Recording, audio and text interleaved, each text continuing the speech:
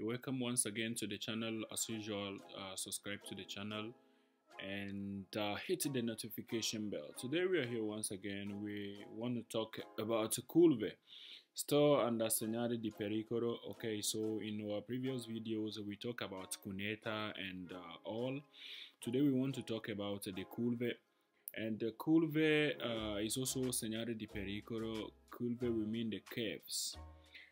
So there are few things we need to understand. These curve are the same principle, the same rules we need to follow. So when we talk about curves, the things we need to know is that we have limited visibility. So our comportment is to reduce our velocity and take a lot of serious precautions. So let's get to what the notes telling us. Essendo in un tratto in strada non rettilineo. So because the road is not straightforward, it is not on a plain way that we see ahead of us, dove solitamente manca la visibilità, sono vietati. So in this case some of these things are avoided, iso passo. So the overtaking, la sosta, the parking, l'inversione di marcia, so the U-turn e la retromarcia, and our usual reverse. So se la curva si trova in una strada a senso unico oppure a doppio senso con 4 corsie, 2 per ogni senso di marcia, il sorpasso si può effettuare. So if we have a road like this one we see right here, that 2 corsie for any senso di marcia. So maybe if we have 2 carreggiata, separate carreggiata, or a way that maybe vehicles don't really meet themselves, at the opposite direction, then we can do sorpasso. Okay, allora, so the comportment is come comportamenti bisogna diminuire la velocità. So the most important thing we need to do is to reduce our velocity. Allora, so in relazione alla visibilità, al raggio della curva e allo stato dei pneumatici. So if our tires are also consumed, it makes us to not to have a good adherence or a good adherence, or we don't have a good movement on the ground, so we need to reduce our velocity. So like the most important thing if we are in curves is to reduce our velocity. Il segnale può essere integrato con un pannello recante la scritta tonante, so we can have other cartelli like something we see right here, okay, that is written tonante, and tonante means a series of curves which normally we can see in on mountains or areas where there are multiple of curves. Allora, so let's see here. Il segnale raffigurato preannuncia una curva pericolosa a destra.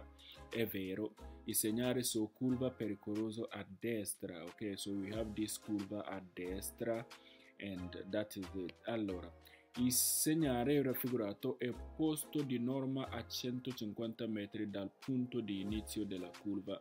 So this one tells us that 150 meters ahead of you there is a curve, okay, and it's pericoloso.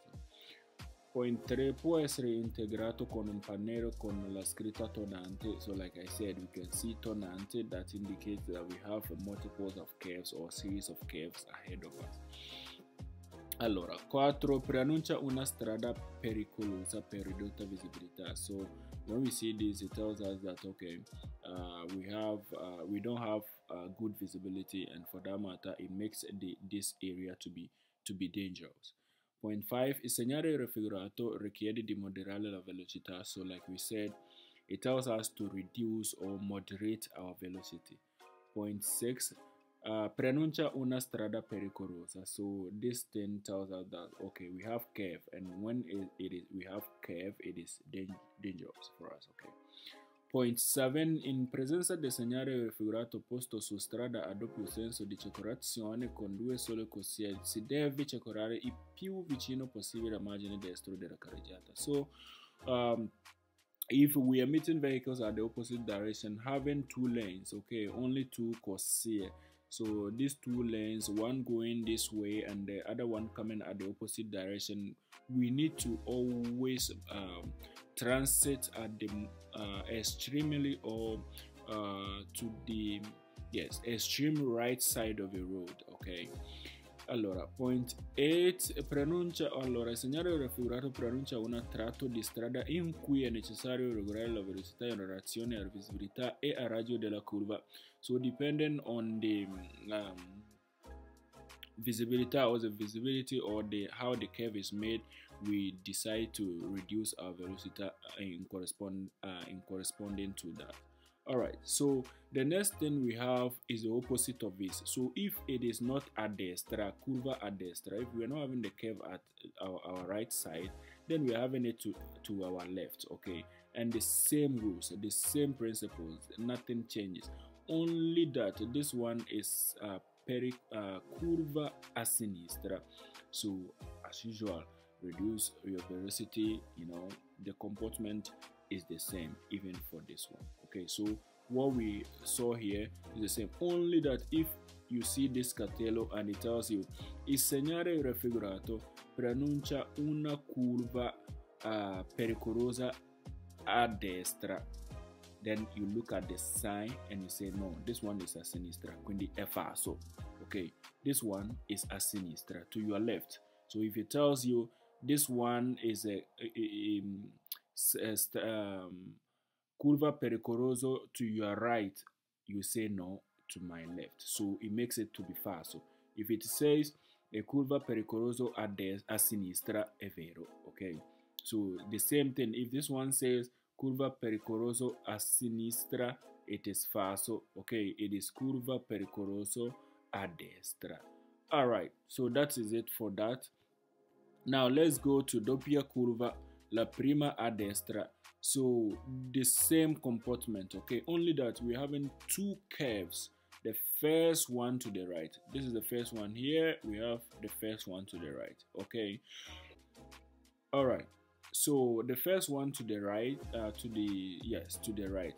So essendo una tratta dove manca la visibilità, okay, so passo is vietato, you know, we need to reduce our velocity, the same comportment we had already, only that it is doppie curve, double curves, the first one to the right, okay. Il segnale raffigurato preannuncia una doppia curva, la prima a destra. So looking at this tells us okay, it's vero. Point 2. Il segnale raffigurato preannuncia una strada non rettilineo che limita la visibilità. So a road that is not a plane or is not that diritto, which limits our visibility, is vero. Il segnale raffigurato preannuncia, raffigurato può essere integrato con un pannello indicante tonante. So the same tonante we said we can see even under this one, alright? Point 4. Il segnale raffigurato richiede di moderare la velocità per potersi arrestarsi in caso di ostacolo improvviso.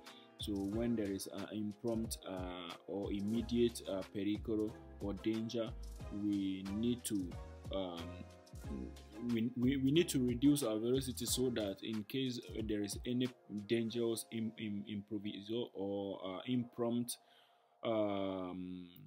danger, we can be able to stop, okay. Point 5. La figura presenta un pericolo. So this one is a pericolo, is our triangle, and we have a pericolo inside as usual. Alright, so point 6, il segnale raffigurato preannuncia di norma a 150 metri una doppia curva pericolosa. So at 150 meters ahead of us, we have doppia curva pericolosa. In presenza del segnale raffigurato bisogna moderare la velocità. So when we see this, I told you always to reduce moderare la velocità, always is true, ok? Il segnale raffigurato può essere integrato con un pannello che indica la lunghezza del tratto di strada pericolosa. So we can see this sign, okay, that tells us the kilometers or the kilometers or how long it will take us to move away from this, or from this pericolo, okay, how long the curve takes, or it takes us to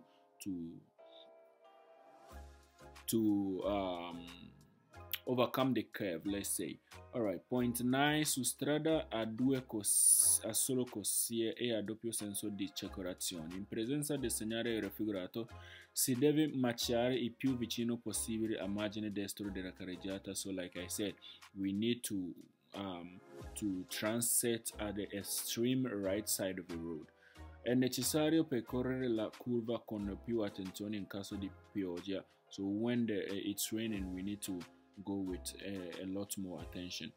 Allora, in presenza del segnale raffigurato non è consentito fare il sorpasso su strada a due sole corsie e con due senso di marcia. So when we have only two corsie and we are moving vehicles at the opposite direction, we don't want to do sorpasso because it causes an accident. Alright, so if it is not doppia curva la prima a destra, then we will have doppia curva la prima a sinistra. Okay, so doppia curva la prima a sinistra. So if you see this cartello and it says that